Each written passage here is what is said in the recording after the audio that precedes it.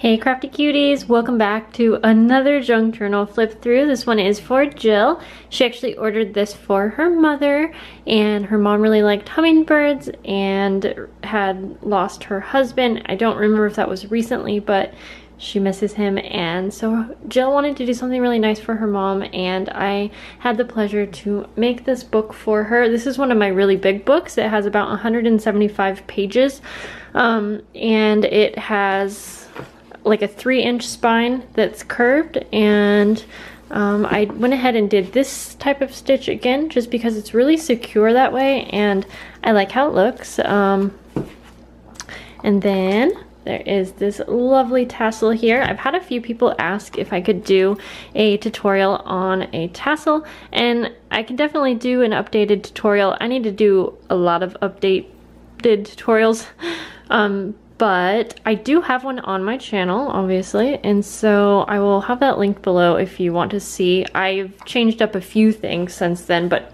I mean, it's overall the same idea as how I used to make them. I just use my sewing machine now to make it really secure. But anyways, here we go. And this is using a kit from TsunamiRose. Here we go, let's get on in.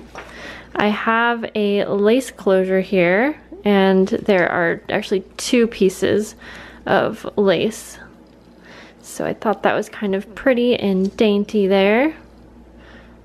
So we just open this up and let's get in because there's a lot of pages. So I'm gonna flip through hopefully pretty fast. And I just will point out that a lot of the tops have a pocket, and I have done a sewn photo mat with a print on each side, and you can see I also played around with my stitching here quite a bit, and I wanted to do that because I am thinking she's going to be using this book to possibly put photos of her husband in here, or Jill might put photos of her dad, I guess it would be, in here for her mom. So I wanted there to be a really set up way to add photos. So I'm not going to go through every pocket on the top. You guys know how it goes. There's just a ton of pockets up here, a ton. So we have a lace pocket here with some journaling cards, and I did sew a lot of the ephemera, just like I did in the last book. And takes extra time, but I think it's worth the detail. And I am just loving this stitch right here. This is a frame, and I have a little acetate pull-out thing, so it's easy. They can replace a photo right here in front.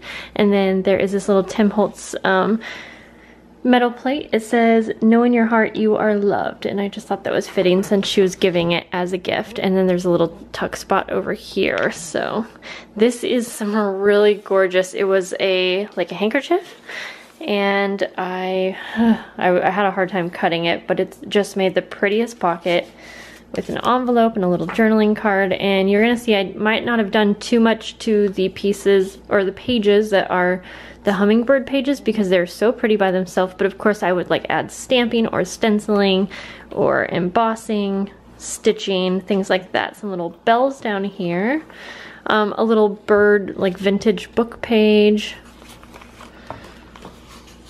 pockets and bags.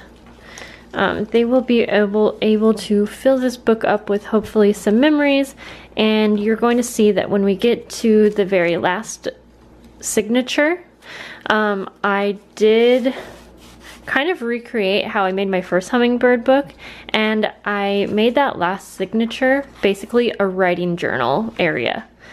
Whoa, my cat scared me. It's really late right now, guys. Trying to get this done so that tomorrow when Alistair wakes up I don't have too much work to do and we can hang out. This is a vintage botanical page, and I just like layered some pieces on here, and it's a pocket up here. But yeah, I just thought that maybe if there was a signature that was completely designated to journaling, that might be a good spot to do so. Of course, you could also add photos. So I did a lot of embossing in this one as well. I think maybe I already mentioned that. I don't know. It's late. Little fold out area here. Lots of pockets and, you know, just my usual. I don't think I did anything too new to this one. Yeah, I don't know. I'm really enjoying adding the embossing in the books because I think it adds a lot. It's like a little detail, but you know, ephemera pieces from Junk That Treasures, vintage music paper or music page. Gonna go through here a little quicker because I'm tired, guys. Oh, I am loving these vintage botanical pages and making them into a pocket. I had these in my shop for a while as layered vintage pockets, and I would sell like 5 of them for whatever, I don't remember what price it was. I think it was like $15, but I would have them all sewn and ready for you to use in your books. And I don't have any right now, but if that is an interest, I would be happy to add those again and make up a couple batches. Little pockets. My kitty is like playing with a marble or something on the ground. I'm loving the distress oxides to add just like a little touch kitty. You're gonna wake up the household. Little fold out area here on a envelope, vintage gardening book page. And if anything, I hope that this book will bring her joy and, you know, just something that she can look through and add things to, or, you know, find some happiness in, you know. I do. I had a really great time making this. I was waiting on a few things that I ordered from AliExpress, and one of them were some Hummingbird charms, and they were really inexpensive if you guys know if you've ordered from there. And I was super excited, and I still haven't received them. So I ended up going to Joann's tonight to see if I could find any. I could not. So I found these little feather charms, and I also, what else? I got some other charms. Okay, so now we're into the writing. Now you guys know, I can't just like leave it alone. So it's coffee dyed. I add some washi, stenciling washi, you know, throughout. And I added a couple things, but for the most part, I tried to keep it just plain, a few bags and stuff like that. I can't not add the details, you know? It's just a part of what I do. A page from Shakespeare. But for the most part, you know, it's just a ton of writing space. I mean, even if I am adding these details, I feel like it's so fun to journal, like around this. And so it's set up for you. It's ready to go.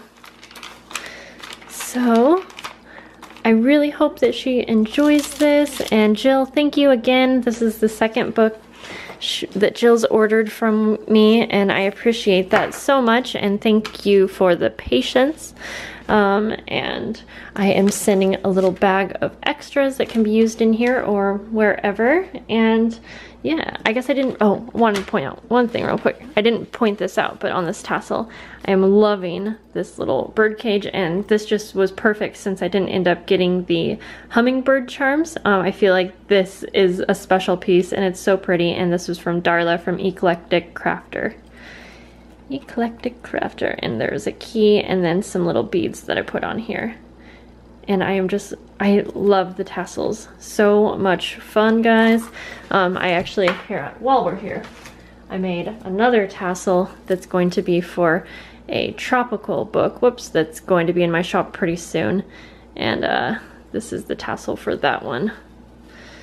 And it's really fun because it's so bright. And let's see, there is some flamingos and stuff like that, and this is going to go on this book, which I started and then I got sidetracked.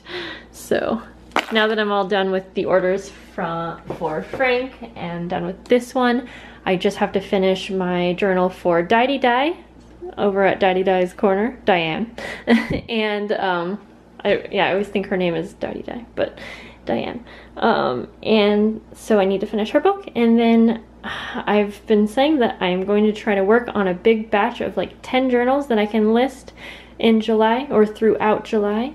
So that is my plan. I'm working on it. I'm getting things prepped. Thank you guys so much for watching. I hope to start filming some more tutorials for you guys too, because it's been a while, but I have my tripod fixed. Not my tripod that I had in the past that makes it really easy for filming, but it's a tripod and it works, so Anyways, okay, talk to you guys later. Bye.